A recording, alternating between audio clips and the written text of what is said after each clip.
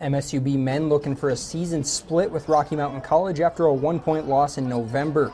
Battling Bears have been red hot offensively this year. Cade Tyson here lining up the 3-ball from the wing and he buries it.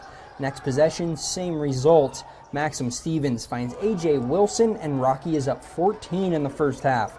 Jackets close the frame nicely though. Jalen Tott foul line jumper drops through.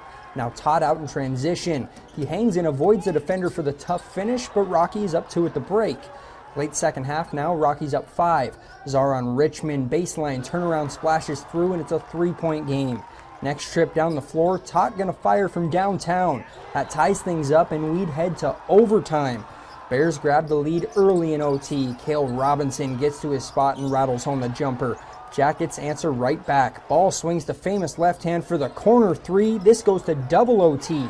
But defensive plays like this from Tyson and 2 free throws from Stevens with 1.9 seconds left lift Rocky to a 97-95 win.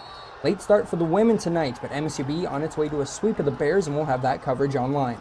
In Billings, Alec Boffinger, MTN Sports.